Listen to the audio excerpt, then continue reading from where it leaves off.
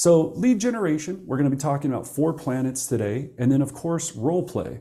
Role play meaning practice. In our world, this is batting practice, the driving range, piano practice, any type of thing that you're trying to learn. It takes repetition to do this. So we're going to talk a little bit about that today, but what we're going to focus on is our 4 planets. So in lead generation, your 4 lead buckets that you want to master are prospecting, networking, internet marketing, and of course, direct mail. Now, you can't really master all 4 of these day one.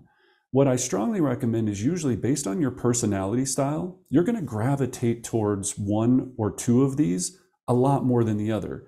You might have even just looked at this and go, prospecting, not for me, right? Not my jam. You might go like me, I hate networking. You want to make me cry? Put me in a room of people and make me talk to them.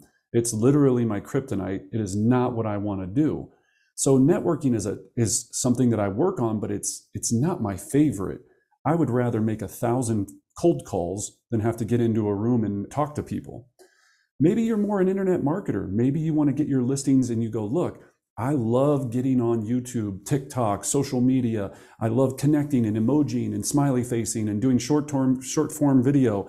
Or maybe I just love building website funnels that generate leads to my website to capture information. And we're going to talk about that today. And then lastly, maybe you're just amazing at direct mail. Maybe you love doing pop buys. You love having a farm. You love sending business partners and a top agent I coach. She sends out letters from the heart where it talks about her and her family and then connects with people on a higher level in her database and in her farm so that they send her business. So many different ways to win at this real estate game.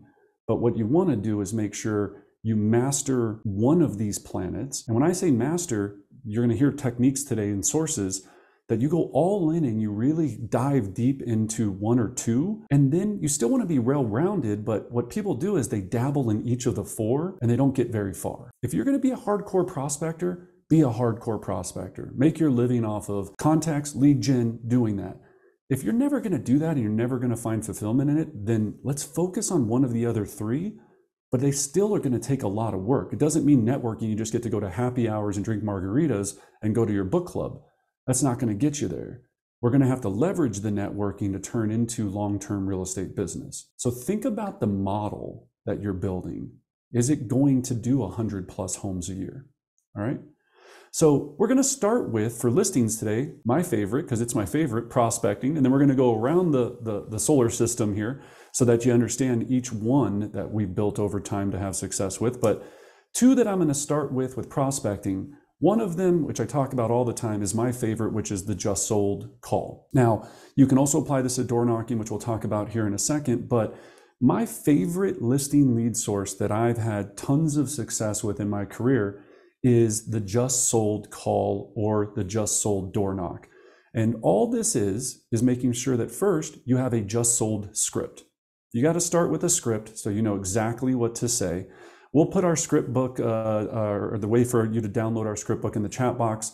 But with the just sold conversation, the mindset of this is basically you or your organization just sold a home. Doesn't have to be you. It could be your company. Could be if you're with XYZ company, whatever it is. You just sold a property or a property just sold in the neighborhood. And I'll preface this, you don't even have to have one that's from your company. If a property just sold from another competitor, you can use that property to start this conversation. All we're trying to do is let people know that a property just sold and that you work with a lot of buyers in the area. And because that one just sold, there's still buyers that are looking in this neighborhood, which is a true fact, that are interested in this area. So you're just calling the sellers to go, hey, do you have any interest in selling, or do you happen to know of anyone in the neighborhood that might be interested in selling? Now, that's about as base level of an explanation as I can get. Where just sold calls become highly profitable is you have to have what we call a check down process. So in the just sold game, when you're doing your check downs, the first thing is you have to talk to a lot of people at a very high rate and then build relationships and rapport very quickly, so you can fill your database for listings not only now, but in the future. Where people get sometimes frustrated with just solds is you think you make 100 just sold calls and you're going to set a listing appointment. That's not the case. It might happen, it definitely does happen, but what you're really making just sold calls to do is to find out in a specific neighborhood or area the status of every single person, if they're going to sell, when they're going to sell.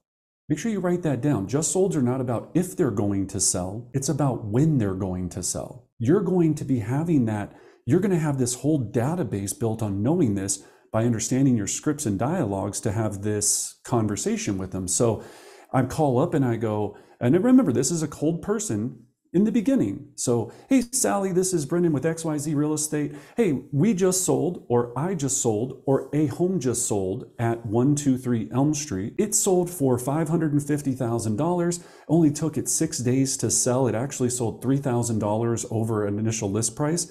Sally, I was giving you a ring because we have a lot of buyers that are looking in this area right now, still having multiple offer situations.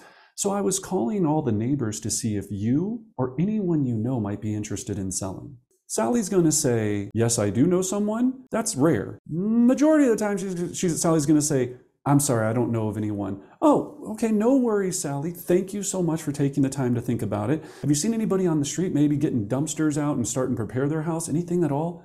I just really, really want to find my buyers a new house, right? Or I want to help these buyers find a new home or whatever it might be. They're either going to say, no, no one comes to mind. Great. Well, since I've got you on the phone, Sally, and I always do have a lot of buyers for this area, if you were to move, where would you go next? And when would that be?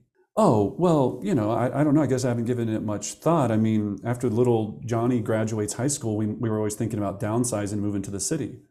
Oh, that's exciting. Have you ever lived in the city? Build rapport, blah, blah, blah, whatever it is, right? You're having this conversation with them. That's your first check down. They don't know anybody, or they're not right interested right now. When would it be the perfect situation? Then the second check down, so they go, great, well, never, I'm going to die in this house. I'm going to move next month, next year. Great, you're taking notes. Boom, boom, boom, either typing them in or handwriting them down for after your session to put into your CRM. Then your second check down is going to be, while I have you on the phone too, Sally, now that I know you guys are going to move after Johnny graduates in about a year or so, do you happen to own any rental or investment properties? Okay. Second check down, rentals or investments. If they say yes, then fantastic. Oh my gosh. Well, where are those properties and have you had an updated analysis on them? Do you currently have them rented? You're going to become their resource to find out what their current situation is as what we call a rent by owner, but basically a tenant or a landlord. If they don't have any investment properties, oh my gosh. Well, one of the things I do, Sally, is I help people build wealth through investing in real estate. I'm actually hosting an investor seminar via Zoom next week at 6 p.m. I'd love for you to attend that to learn how easy it is to get involved in buying your first investment property. What's the best email address for me to send you that invitation? Okay. If you don't want to do an investor seminar, first of all, not a good idea because they're super powerful. But if you don't, you can go, great. Well, I'd love to meet with you to talk to you about how you can buy your first investment property. Do you have some time this week, or nights or weekends better for you? And just go meet them. Talk to them about investing in real estate. That's your second check down, wealth building in real estate. Remember your product. You sell houses, you sell investments. So make sure that we're very, very clear on that. And then your third check down, this is your final check down, which I guess you could have more. It's the final one I use. So if they say no to both or you don't get anywhere with anything, I go, Sally, well, one of the things I do, all the neighbors, I put a monthly market report that tells you every stat about the neighborhood, what's sold, what's active, what's listing. All the neighbors love it. I don't see you currently on my list.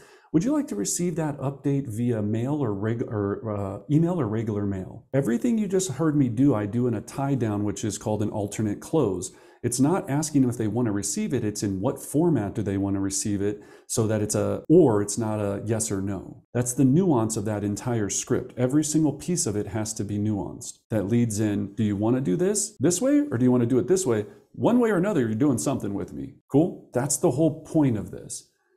So that's a big call.